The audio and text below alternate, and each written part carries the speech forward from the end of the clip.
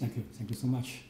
That's my big pleasure to be here, as I'm working with Babbage Fellows for several years already, 4 or 5 years already. Here I'm just presenting how the things going on in China, but I try to give you a general picture to see how the policy evolving from the early time to now.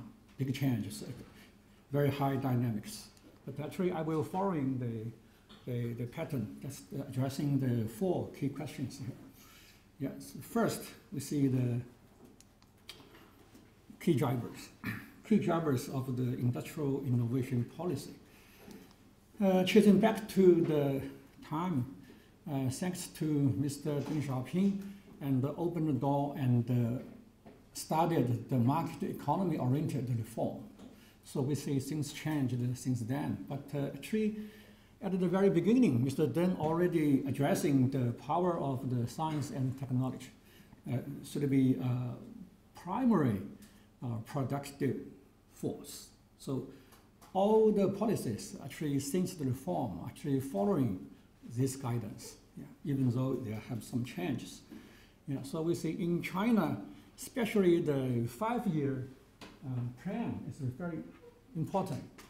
But in the last 40 years, we see that China is heading from the catch-up to go even beyond. So we see the policies crafting, especially in this new century, we see that the key events, National Science Technology Conference, or we say the assembly, that's very important.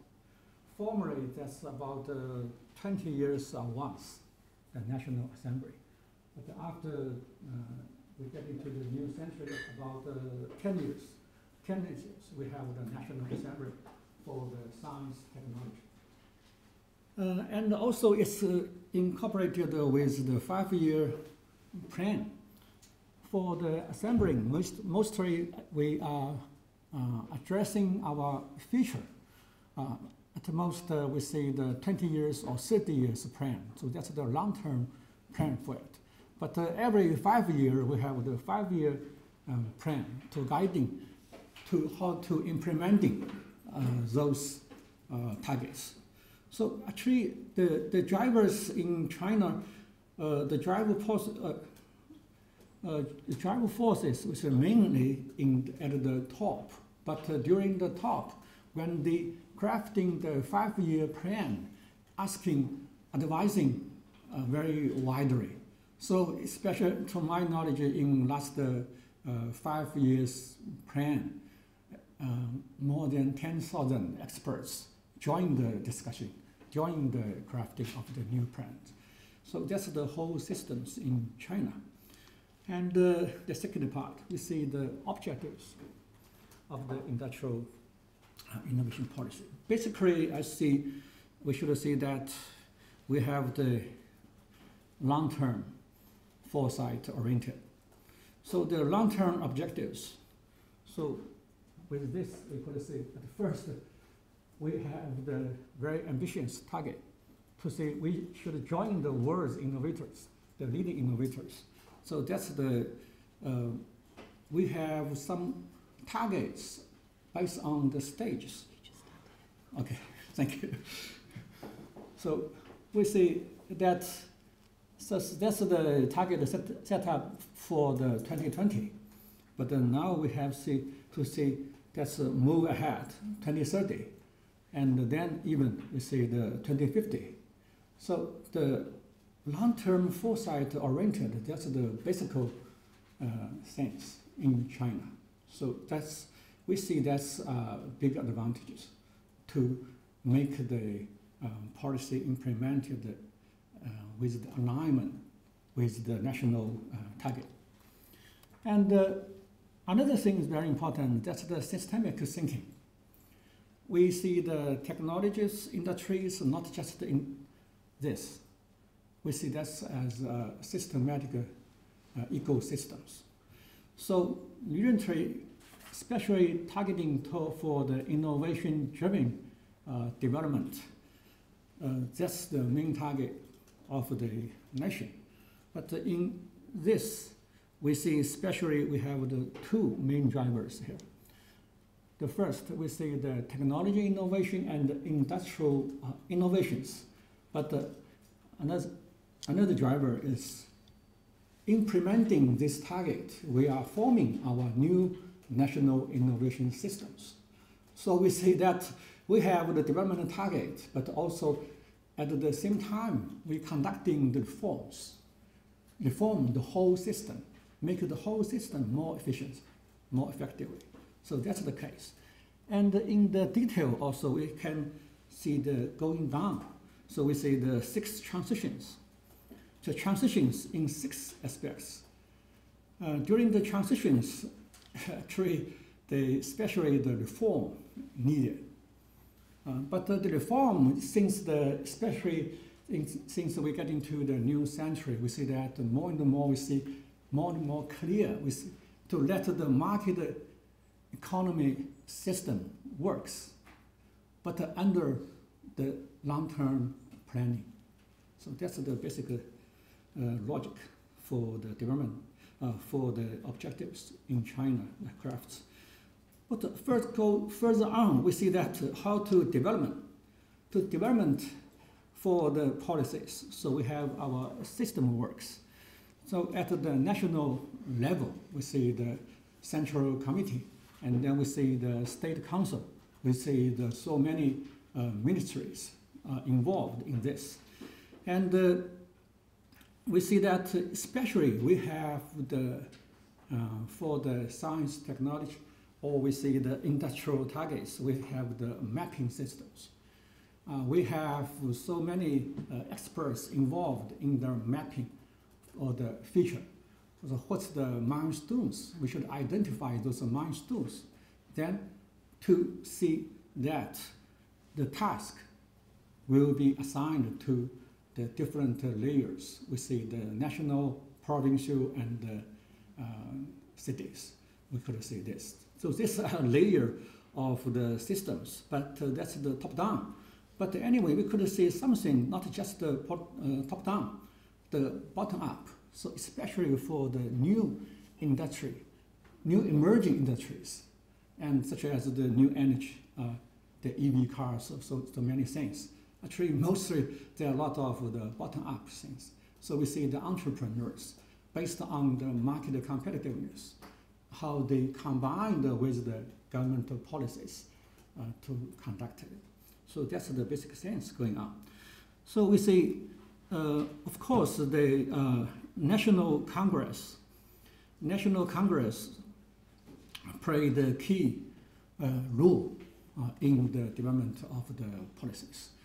So every 4 or 5 years, we could see that the National Congress, the main task to addressing the principles for the general,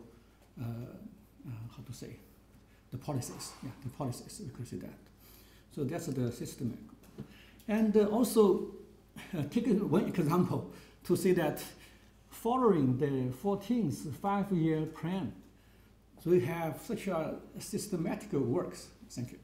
Yeah. So to see that the lot of aspects related, that's forming the so-called the ecosystem, not just the isolating the technology or science or the industries. So that's an ecosystem. And we could see that the dynamics during the 15th 5 years plan implementing, the policies have a lot of changes and the coordinates. So we see the strong dynamics here. So that's just a case. And for the industrial policy making processes, we could see general map here. So we see the different institutions are involved in the systems. So that's the development process.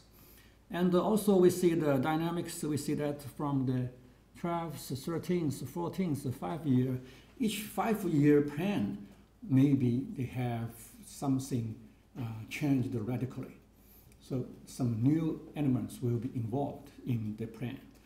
And also we see not just at the national level, we see the locally, we could see China, such a big country, the local advantages to be are also being considered.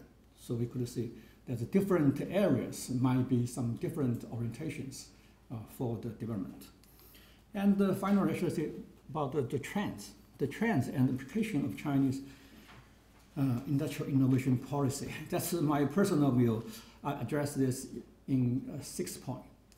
The first point, I should say, the decoupling. Frankly speaking, the decoupling is going on more and more seriously. How China facing these challenges.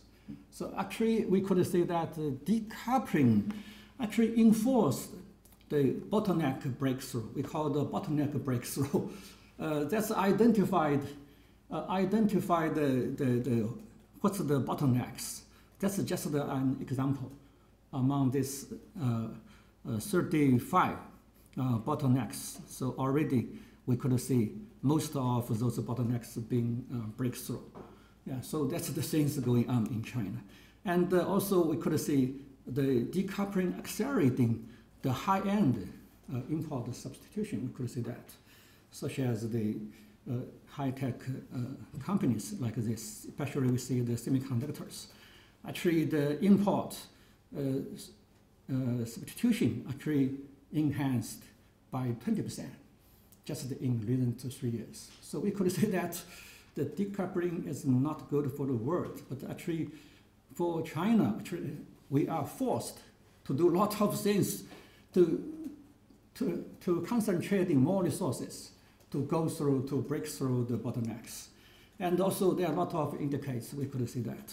So the import-export of semiconductor devices, so we could see this. Yeah.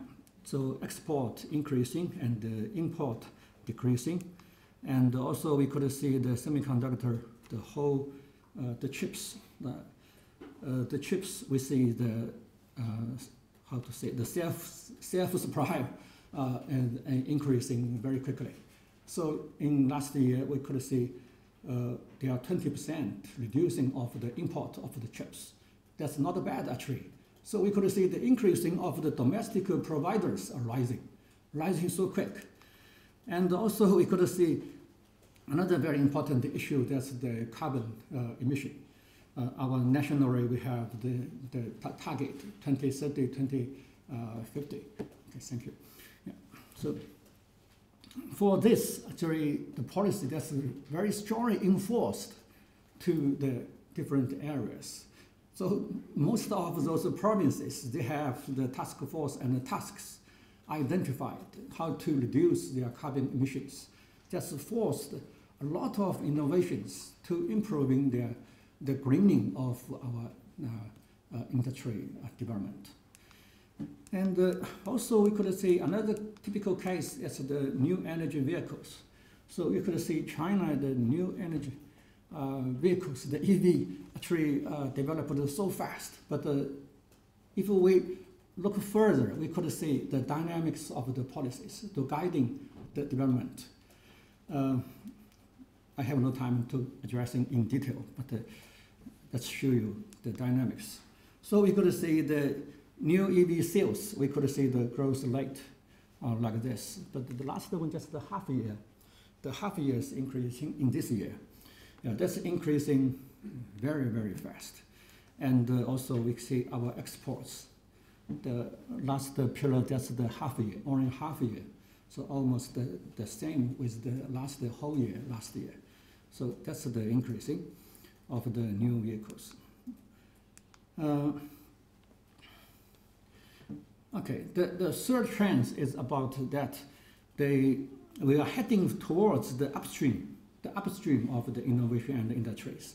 So we see the national laboratory or national innovation centers established and reinforced in recent years very quickly. So look at this, so-called national manufacturing innovation centers. That's the number of it. That's focusing on some key issues. So we could see that.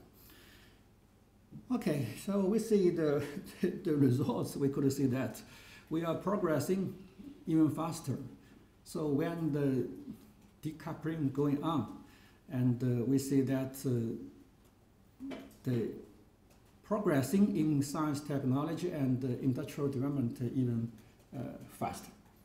That's the fact. So we could say that the invention pattern. So we are heading to cultivating the very creative talents. So for universities, we could see the STEM talents. That's the university students. Every year, that's increasing the number. So every year now, we have the graduation of the new students, university students, about 10 million a year. So we see the new forces getting to the market, and also especially for the students for science, technology, engineering, mathematics, like big amount of those things. So those people actually accelerating the progressing. The fifth trend is that the well-connecting of so-called innovation chain and the industrial chain. So we see the chains. So especially for the innovation chains, formerly it's separated. You see the CAS, China Academy of Science, not so much related with the industry, but in recent years, they asked to deliver, to transfer their technology and take the demands from the industries. That's also developed very quickly. So we could see that they are well connecting of the innovation chain with the industrial chain. So we see the manufacturing value added, especially we see the high-tech ratio increasing. So that's the things going on. Finally, the last point I should mention is that financing. So financing the science, technology, and the upstream of the industrial development, that's the recently going on very quickly. So such as accelerating the IPO of the technology-intensive companies, that's accelerated. So that's the case. So R&D expenditures also, of course, that's increasing very quickly. So that's the things going on. So finally, compared to the eight principles developed by the Babbage Forum, our colleagues, we could say, compare this, what's the China doing for accordingly to those principles. I just show here. I'm not like to addressing one by one. So anyway, the time is already. Thank you so much. Thank you.